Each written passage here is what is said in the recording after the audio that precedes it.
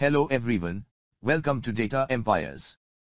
Guys, it is easy to identify electronic components for those who belong to chip-level repairing field. But for those who do not belong to the IT repairing field, it is difficult to identify electronic components and to find out the general faults in PCB. So, in this session, we will discuss the general PCB structure and components of a Seagate hard disk. Here, we have some PCBs of Seagate hard disk which are of different models. So, let us check all these PCBs one by one.